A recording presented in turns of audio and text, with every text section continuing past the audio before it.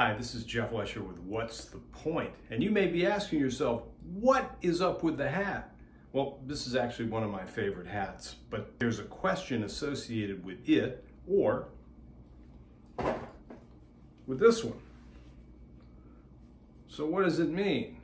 What do you think of if you see somebody wearing a hat like this or potentially a hat like this, which is a great hat from a handmade hat maker in Santa Fe, New Mexico. I bought it many years ago. I love to wear it. It's got a couple of peak seasons. We're in one of them right now, and so I'm just getting in some hat time.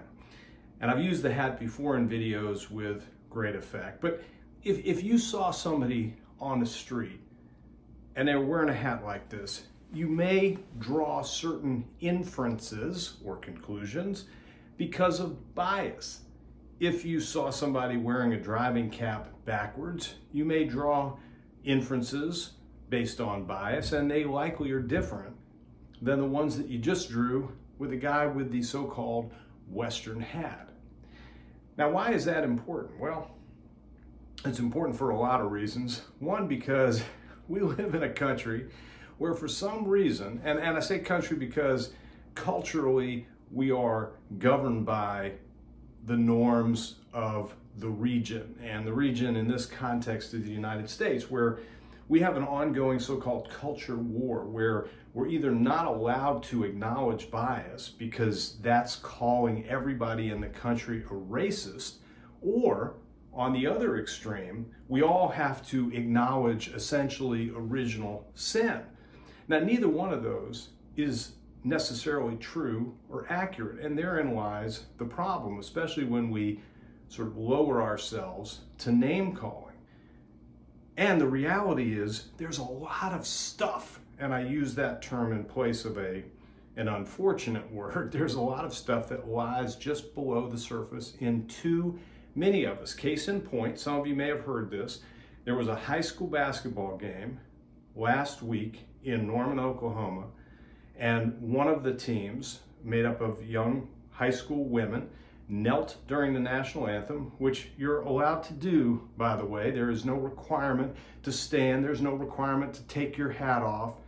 That is made up stuff that we subject people to, and the Constitution of the United States protects us from doing so if we choose not to. And similarly, if we choose to, then that's our right. These women knelt, and the people who were paid to broadcast this game started talking trash about them. And then one of the gentlemen, and I use that term advisedly, used a profanity and the worst racial slur that you can utter against African American or black people.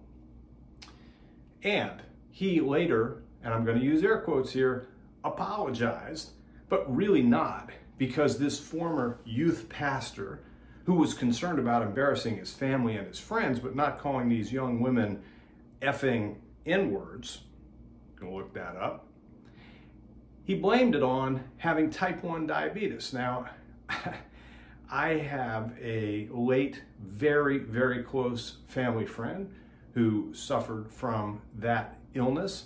It is devastating over time. It is no joke. And at no time have I ever read, and I've done some research on this, that uttering a racial slur is part of the circumstance involving a sugar spike. And I saw my Granny B in a lot of distress situations. She never called me an effing N-word, or because of my Jewish background, an effing K-word, or anything like that. Here's my conclusion. It can't come out of you under any circumstances if it doesn't reside within you in the first place. So go back to the point of unconscious or implicit bias. We all have them. That is part of living your life. Bias is not racism. It is drawing conclusions based on evidence that you have of other things, and you mash it up to draw potentially other conclusions. The awareness of this bias is important so that we can manage it. And if you want to hear more about this in a really intelligent way, look at some of the Senate testimony so far of a nominee for the Justice Department under President Biden named Vanita Gupta, who is being assailed for telling the truth because she's saying essentially that she hates her country and that everybody in the country is an effing racist.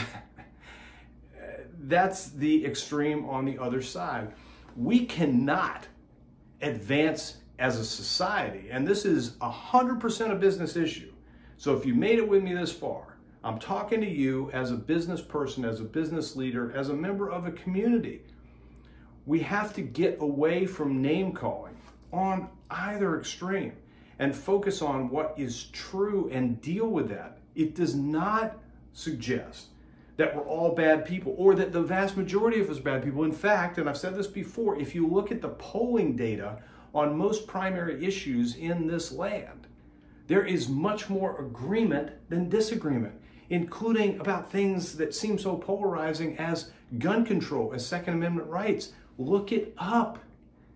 The stimulus bill that was passed with zero Republican support because they didn't want to vote for something, and Democrats are guilty of this too, has significant support among the people that all of those people who voted against it are elected to represent. That's messed up. That's people more interested in their longevity in a role than functioning well within the role. If you're a business leader, do not fall into that trap. It is wrong.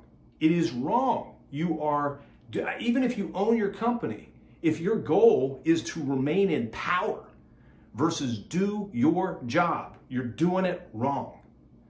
And when it comes to issues of bias and prejudice, if we deny that it exists in some form or can, then these things caused by type 1 diabetes or something else are going to keep emanating from us because we can't rid ourselves of that bias or control it unless or until we acknowledge it. And by the way, that's not bias, that's frickin' racism.